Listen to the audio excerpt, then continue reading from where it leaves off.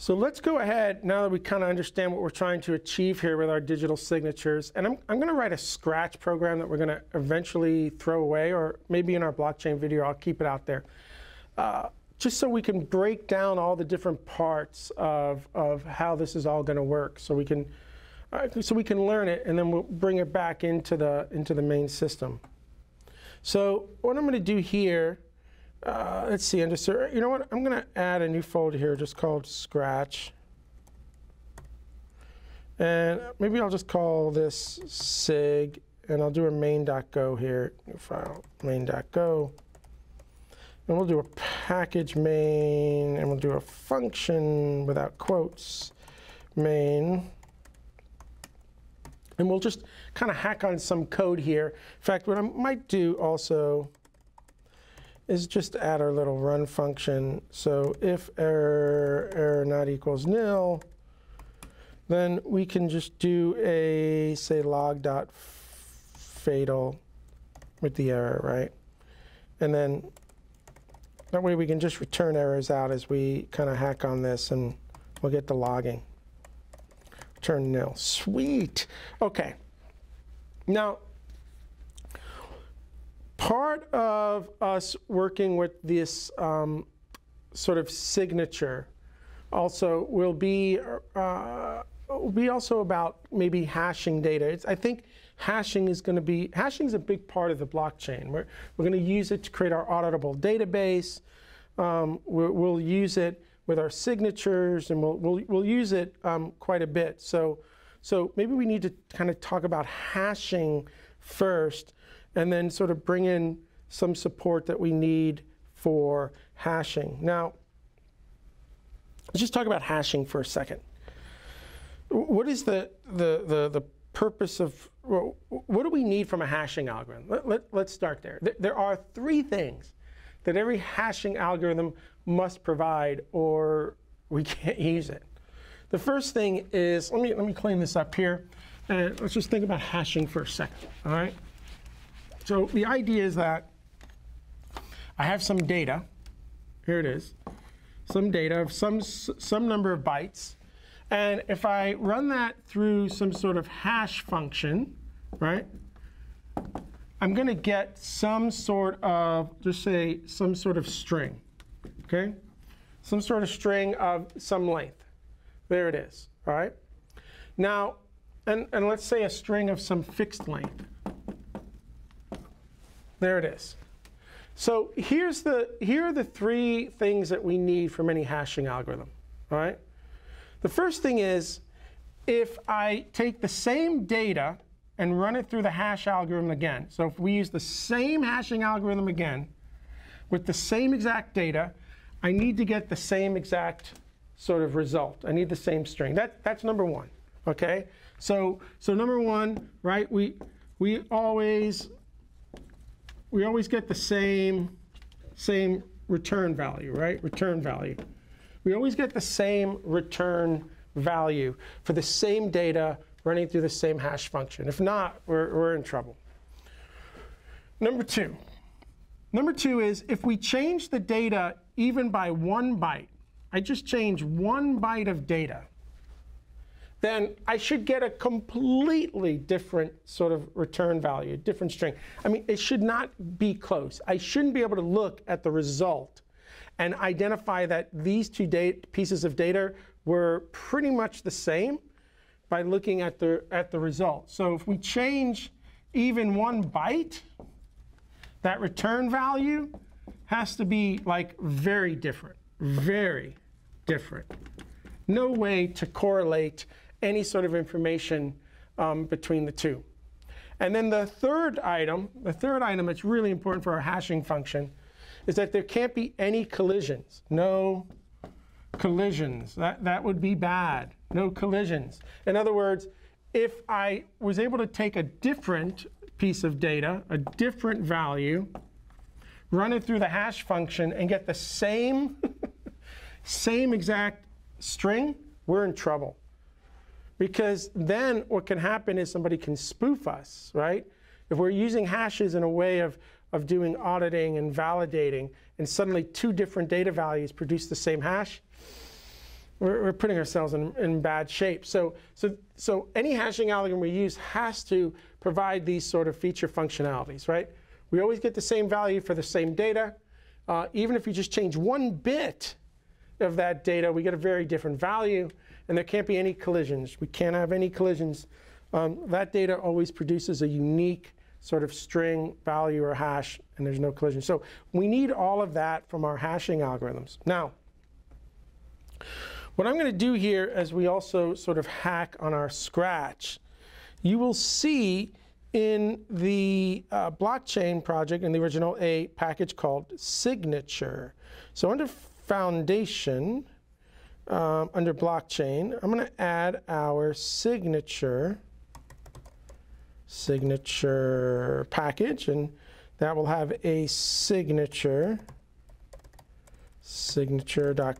And I've tried to write the signature package in a way that it's very, very generic, not tied to this particular blockchain in any way. So we're going to see the use of like empty interfaces and things like that here. I wanted it to be really what's the word? Generic. Okay. So let me start here with our hash function. Let's bring this in for a second. So, and I'm going to add our constant here that we need to. We're going to break all this code down. I want us to make sure we really understand it. So what we're going to use for our hash function is essentially the SHA-256 package.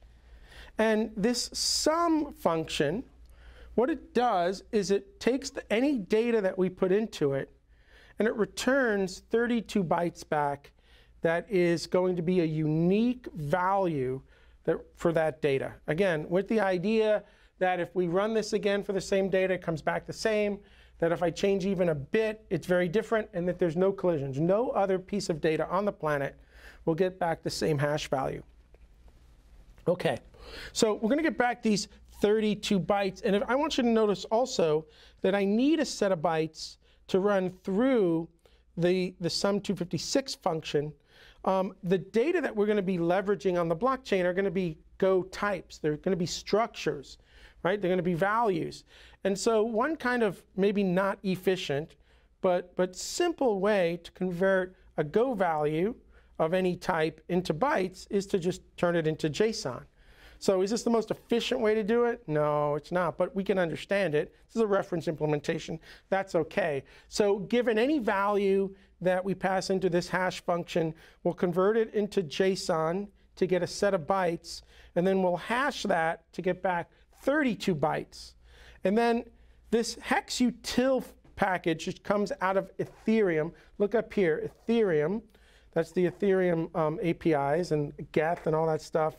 Again, I'm modeling a lot of stuff over Ethereum. When I'm not, I'll share with you everywhere I can when something's more Bitcoin than Ethereum or independent.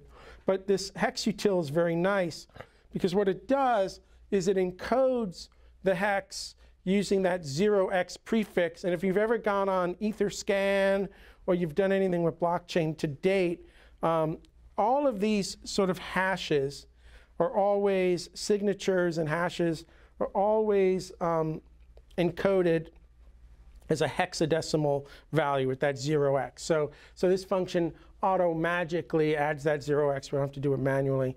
I really love it. So we end up with some sort of value. So look, just with this alone, just now with our hash function alone, right?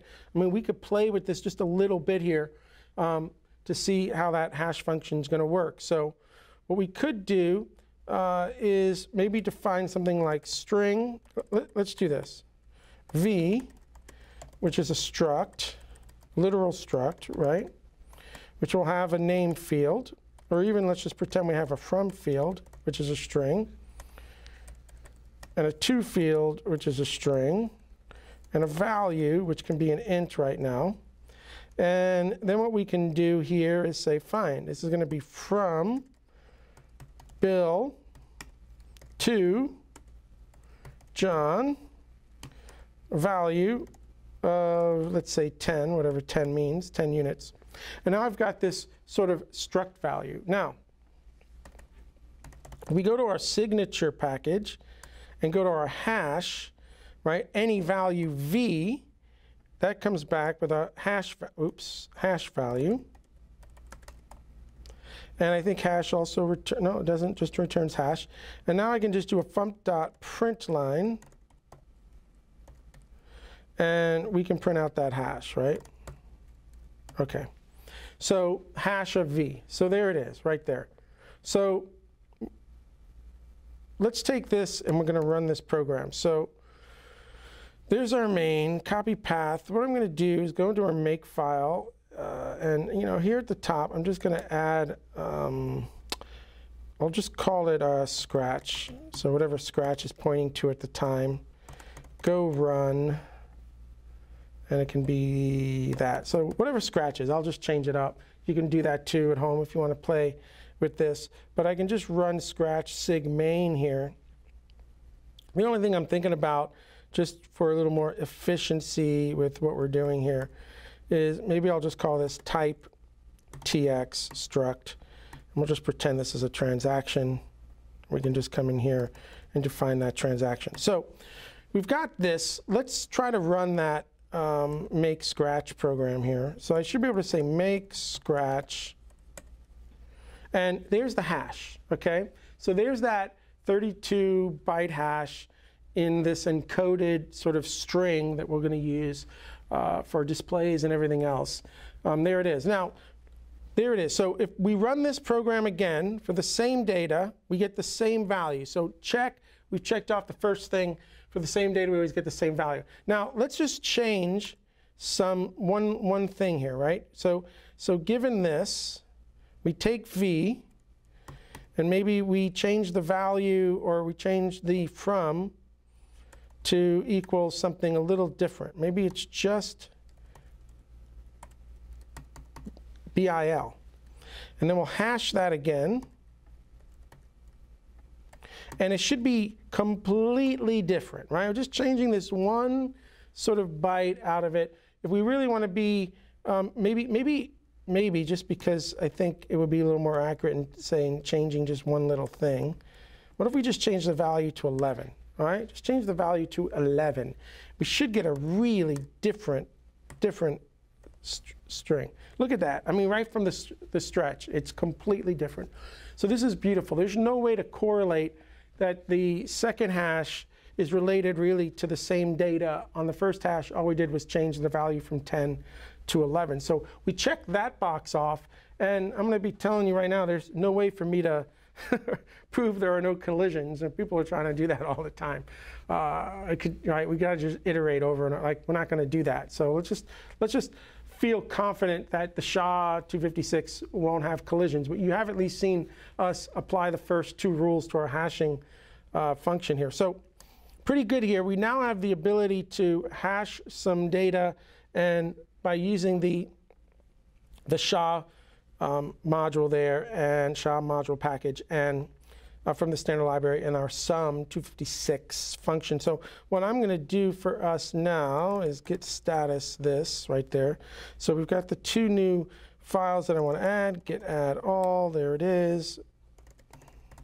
Everything now is staged. So we can do a git commit -am added signature package and hash support. Okay, cool. Let me push this. Like the log. Good. Okay, so we now have what we need in terms of hashing. The next step that I kind of want to talk about is this idea of stamping. Sometimes it's called salt. It's actually usually called salting, but I don't know. The word salt is a little foreign to me. I like this idea of stamping a piece of data, and we'll talk about that next.